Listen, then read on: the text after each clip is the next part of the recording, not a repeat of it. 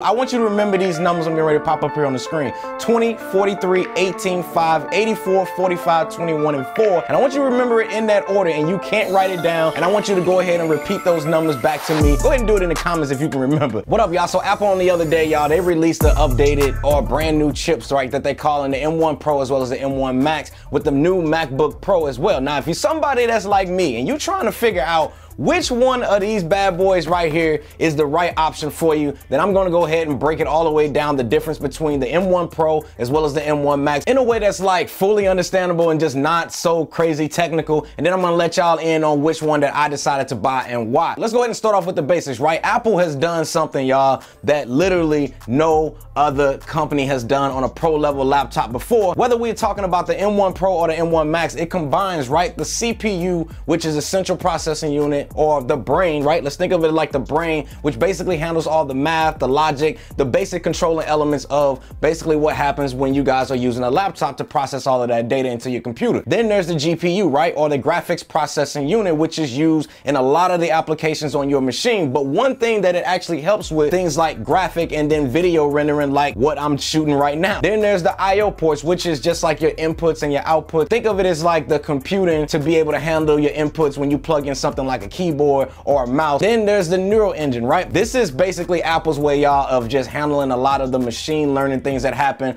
on your computer to help it basically run fast. So then you out on Apple's website and you see something called unified memory. So basically what that is, it's taking all of those components and putting it into one unified memory system on an SoC or a system on a chip. So in the past, most computer manufacturers will include all of these same moving parts, but instead of it all being on one thing, it would be separated out into separate chips, and they just basically would copy data back and forth between each one of them, which could cause the CPU and GPU to slow down and just perform slower. So now that y'all pretty much understand all of that and what you guys are buying, let's go ahead and break down the chips so that way you should know which one to buy. So let's talk about the M1 Pro on these MacBook Pros before we get into the M1 Max. So starting with the unified memory, you guys can get up to 32 gigabytes of memory with that chip. So that basically means that how many gigabytes of information will your computer be able to handle at a given time. Think of it as like your brain, right? Now, let's say I walked up to you while you were listening to some music, like your favorite song, and you're cooking a meal. And then I said to you, I want you to remember these numbers I'm getting ready to pop up here on the screen.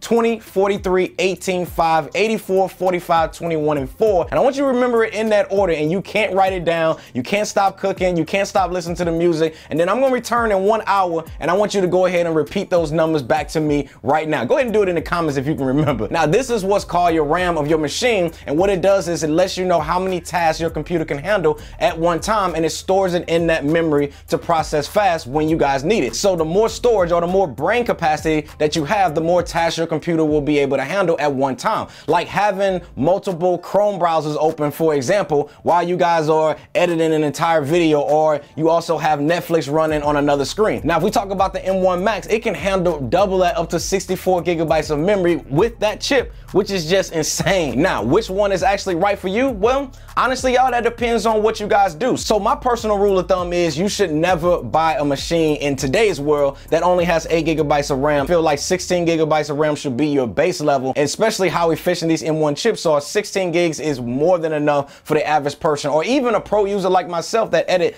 4K videos and likes to have multiple browsers open at the same time. And this is something that I tested here on the channel with the M1 iMac. But I also will say, if you guys can afford more unified memory or RAM, then by all means, y'all, go as high as your budget would allow, because the more you guys buy, the more you guys are also future-proofing your purchase for the long haul, as applications over time will become more power hungry from new as well as updated technology. All right, y'all, so the next thing we got to talk about, and that is, what does the 10 core, 16 core in the CPU and GPU means? A core, y'all, is just as simple as like a unit within the CPU and GPU, or even the neural engine that we talked about earlier, that can just receive instructions and information and perform a single task on your computer within the CPU, GPU, or the neural engines. That way, when you do something, it can be accessed and computed fast. So think about it. The more cores you have on your machine, the more single tasks that your computer will be able to handle. Simple, right? See, y'all, this stuff ain't as complicated as it may seem. So for the most part, 8 cores are fine for the CPU, but just like I said with the RAM, if you guys can afford more cores, then get more cores, because again, the more cores you have, the more single tasks your computer will be able to process in terms of of the CPU, it will be able to compute more math, logic, and even more of those advanced controlling elements that we talked about earlier. With the GPU, the cores will be able to process the data that's fed in and out of the GPU for like better gaming graphics, video, and photo rendering processing. So the more cores you have, the more tasks it will be able to handle and process,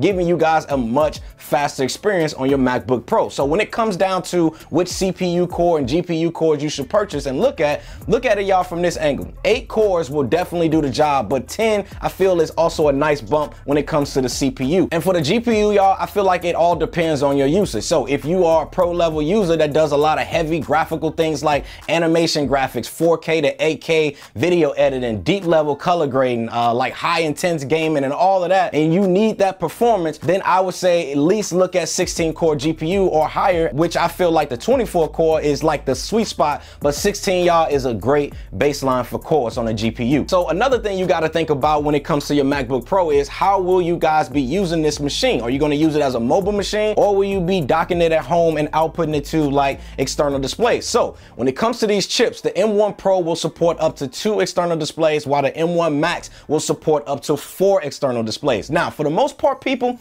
2 displays is just more than enough, as it's literally what I'm running right behind me with my M1 Mac Mini. So I know it's overkill, but I actually wouldn't mind adding like a 3rd one to this display behind me and this whole setup. Don't be surprised if you see an extra monitor pop up back here. Just understand what you guys need for the right chip with your workflow, because if you buy the M1 Pro version instead of the M1 Max version, you might actually regret it later, because your workflow in the future requires more displays. Get what I mean? And the last thing before I actually tell y'all my personal configuration that I bought and will be actually keeping with my MacBook Pro, I want to actually talk about how fast the internal SSD drive is for the read and write speeds. Now, Apple, y'all, is giving us a read and write speed of 7.4 gigabytes per second, which is just next level. So what that means is your brand new MacBook Pro can read or load up 7.4 gigabytes of data on your SSD in 1 second, which is just insane. And it can also write and save or replace 7.4 gigabytes in 1 second, y'all. This, y'all, is just unreal speeds and needed for those people out there like myself who are handling like large video and photo files literally on a daily basis. Now, is it necessary? No, but it is a nice to have. So at least having, y'all, 1 terabyte of storage should be the base these days on your machines if you guys order one. And you guys can get additional storage that you can have that small and compact to travel with over at the applenest.com. And I'll go ahead and include a link for that down in the description section below for basically what I'm talking about and what I recommend. So the setup that I personally bought, y'all, that I will be having on this channel is right up here on the screen, which I went with the M1 Max. Just feel free, pause this video, write it down, do whatever you got to do, screenshot it. But for my needs, this checks a lot of the boxes from a lot of the issues that I had with my current Intel 2015 MacBook Pro that I got right here in my hands. Then I also bought the 16-inch M1 Mac Pro bare base model configuration to see if it can actually handle everything that I use my machine for, and basically put it head to head with the M1 Max machine. Which one will y'all be picking up, man? Whichever one you pick, just make sure it is the right one for you. Hope this video helped y'all make a decision on which one to actually buy. If it did, hit that like button, and y'all already know. Comment down below, let me know what's up. Peace, squad. Open, it's time to explore. I'm knocking down all of these doors. I say.